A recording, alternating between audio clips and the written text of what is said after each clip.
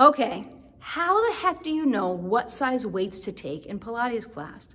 First things first, when you get to the studio, the teacher will let you know what we're doing that day. They're gonna say to you, it's a light day, a medium heavy, or if you're in hot and heavy, it'll be a heavy day.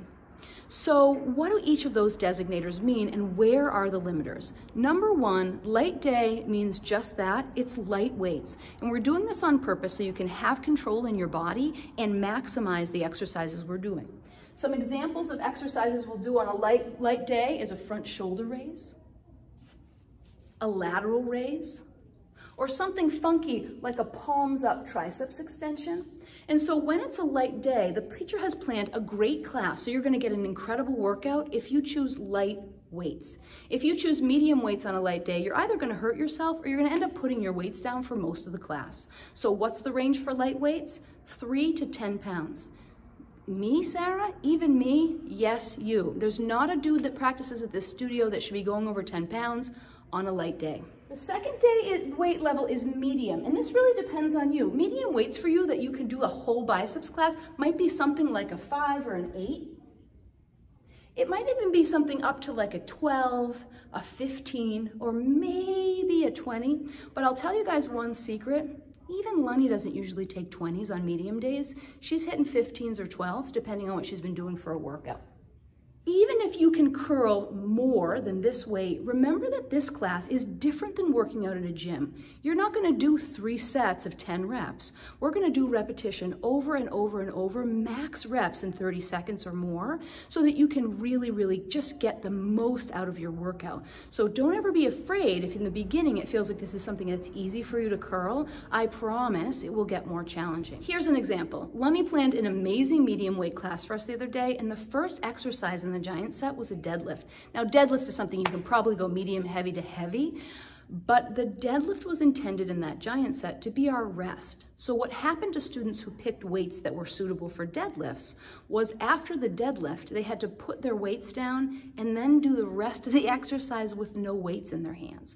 So rest assured, your teachers have planned you an amazing class, and even if this doesn't feel like the maximum weight you can lift for this particular exercise, that's not where we're at. We're not doing 1 rep maxes in here, right? We're not necessarily doing drop sets. We're doing a full body workout. So tune in. What are medium weights? Depending on your level of fitness and strength, it's going to be somewhere between like 8 pounds and maybe 20, might be pushing the edge, depending on what we're doing. The other thing you want to pay attention to when you ask your teacher is, what is the limiter?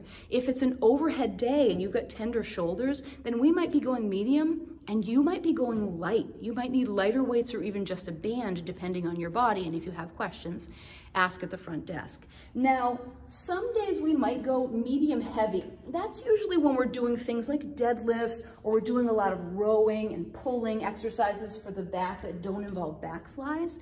And that's a weight that you can challenge yourself to jump up 1 or 2 weights above what you would normally do for a biceps day. So feel free to give yourself the opportunity to challenge yourself in a class that's a medium heavy class. Never in the Inferno Hot Pilates Plus classes are you going to use the type of heavy weights that you use in hot and heavy. Now tune in with Lunny and she'll let you know if you need a 30 or a 40 pound weight for a hot and heavy class. But if you're getting the sensation that you need 30s in a regular IHP Plus class, that's a good sign that you may be looking to go beyond what your body is capable of. And here's the last thing to think about. Can you do these exercises with good form? And let me show you. I'll take a pair of 15s. So if you can curl with 15s the whole entire time with a strong braced core bending at the elbow, awesome. But for you to get the weight up to your shoulder, if you have to bend backward to get the weight up or swing the weight, you're trying to make your lower back be a biceps. And I'll tell you a secret, your lower back is not a biceps, and it will only tolerate you treating it like that for a few years before you end up with something like chronic pain. So in the essence of getting the most out of your workout and treating your body well and preparing it to be able to be used for longevity, then go ahead and tune in to those weights. It's never a bad thing for you to go down a weight and do better form. That's what we're looking for.